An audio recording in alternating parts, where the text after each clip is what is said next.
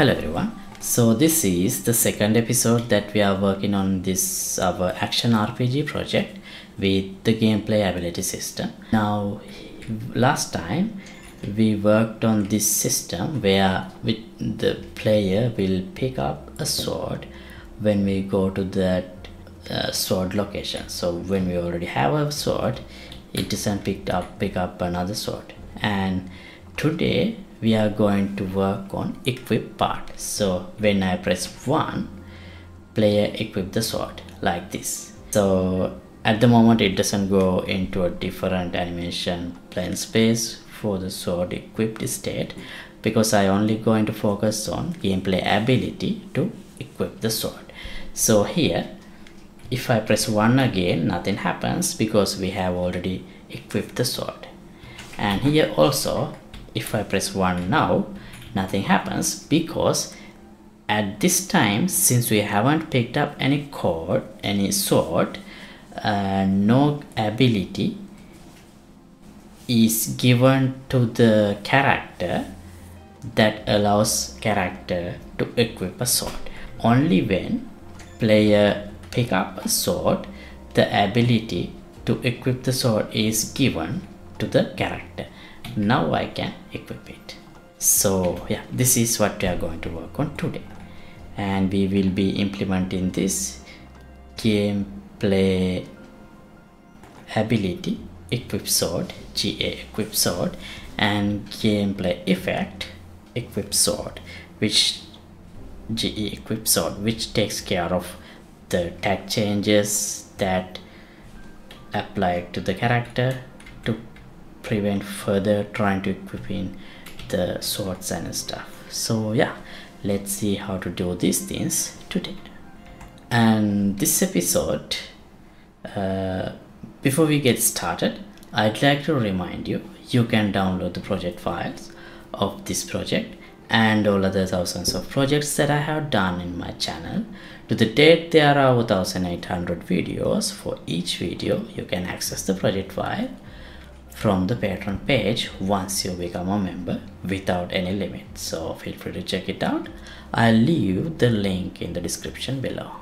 And let's get back to today's tutorial. Okay, so this is what we have worked on so far. We can go to these swords and pick them up, and yeah, that's basically all we have worked on. The next step is implementing a way to equip this sword using gameplay ability system. Okay, so first thing is I'm gonna create a new gameplay ability. I'll call it gameplay I'll select this gameplay ability as the base and call it GA equip sword. Right, now let me open this.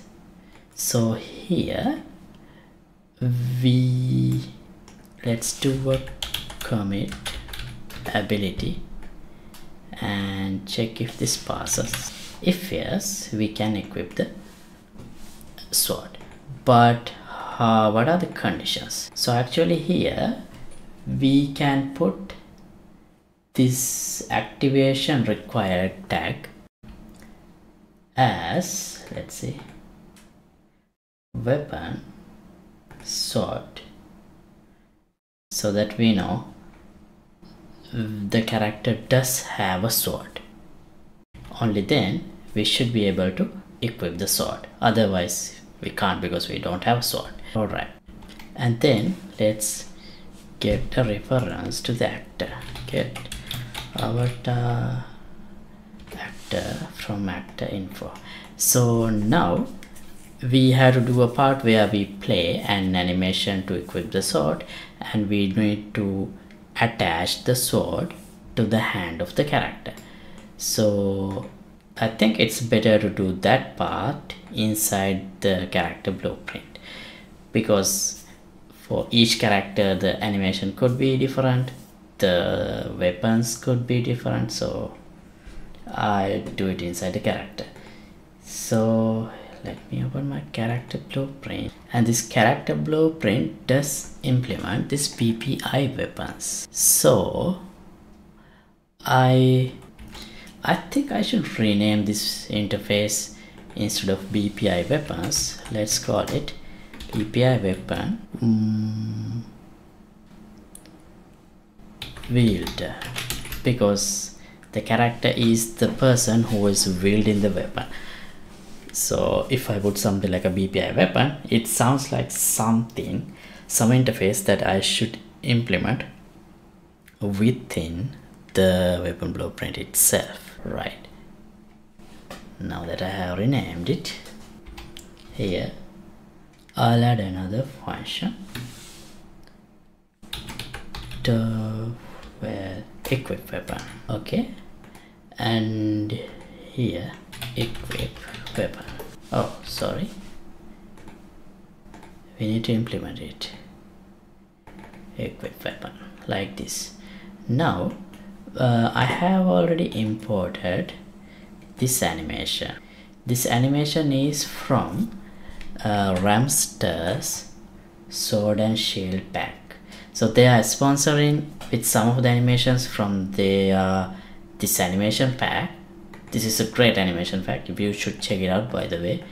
I'm gonna use some of the animations from this pack for this action RPG that I am working on. So thanks for providing the animations. I'll leave the link in description below.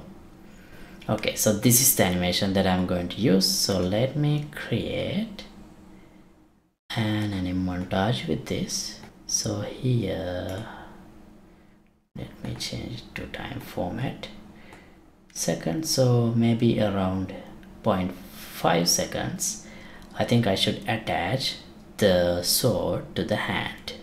So here, play anime montage, and I only have that montage, so I can select it, and then let me add a simple delay. I don't think we need to set up something like a notifier for this case, and then we need to attach the weapon. But for now, at the moment I don't have a weapon preference to the weapon, because here I have this collect weapon, but I haven't saved it anywhere. So let me promote this to a variable. I'll call this, what should I call this? Maybe weapon for now, because I don't have a secondary weapon or anything. We can rename and restore the structure we need later on, but just for now I'll call it weapon. Right, get the weapon and attach to component. So the component is the mesh, and I'm gonna attach to the right hand. This is handle,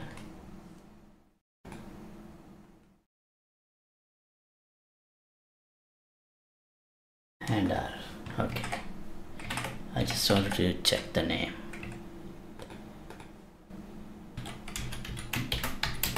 We can adjust, maybe add a different socket to something if it does not attach properly. So I'll snap to target, scale, keep relative. Right, and now we have this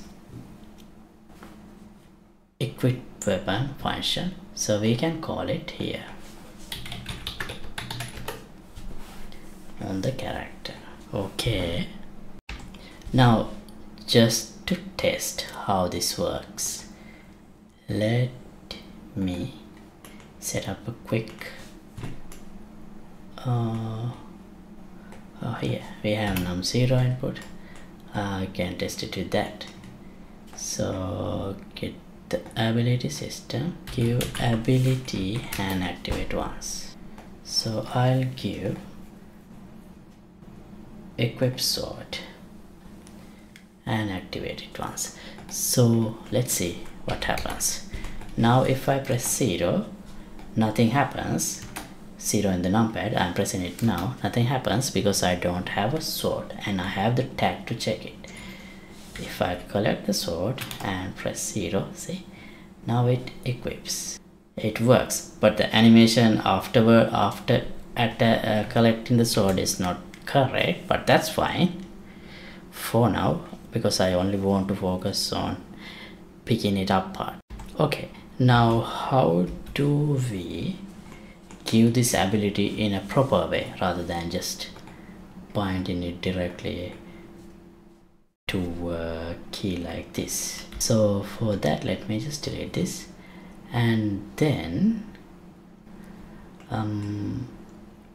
we need to give this ability when the player pick up the sword. That means in this collectible. So here, this is where the player picks up the sword. So after doing that, let me give ability equip sword also to the character.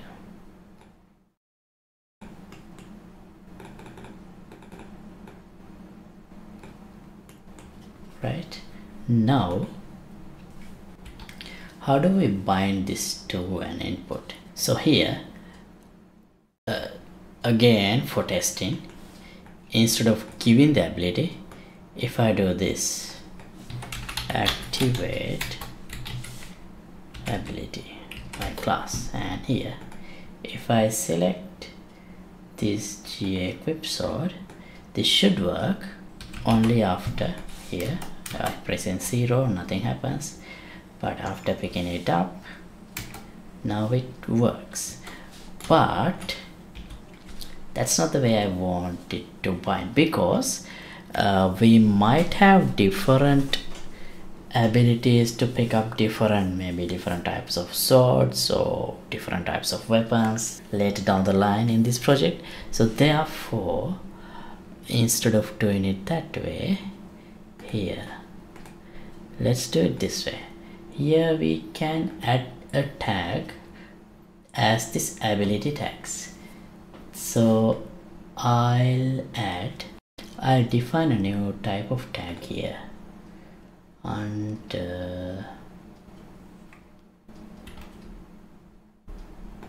here let's call it input equip, and tag to equip ability. Oh yeah, I need to define a source file.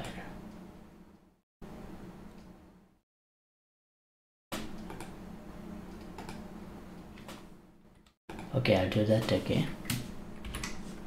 Here, make sure to select default gameplay tags.ini and add it and select it. So now this is the tag associated with this ability.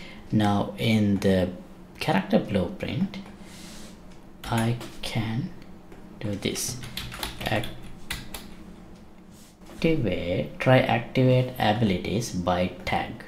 Now here I can define that tag like this: game input equip weapon.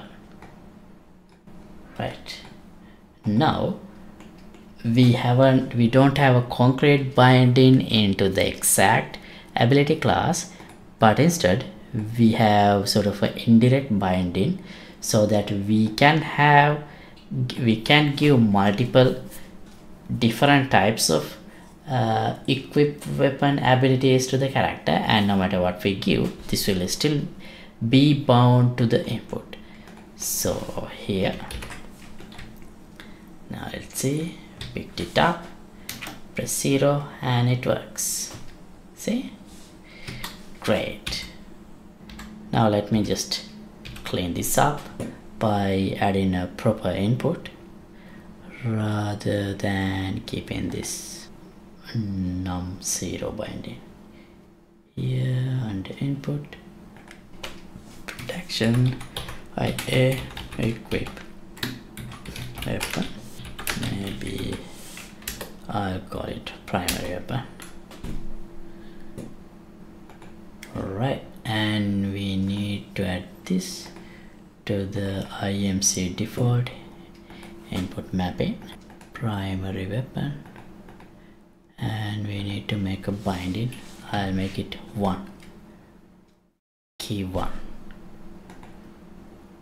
Okay, now in the character, instead of num0, I'll call it IA primary weapon, equip primary weapon. Great. Okay, picked up, press 1. Okay, weapon equipped. Okay, so the next thing is here, once I equip the sword, and if I press 1, I can equip, but if I press 1 again, I can again equip, which is not something I want to do. So what we can do is, here now we have the GA equipped sword. I'll add another gameplay effect, and here we can have activation blocked tags. So under the block tag, I'll put something like this: weapons sword equipped. Oh, I forgot to select the target.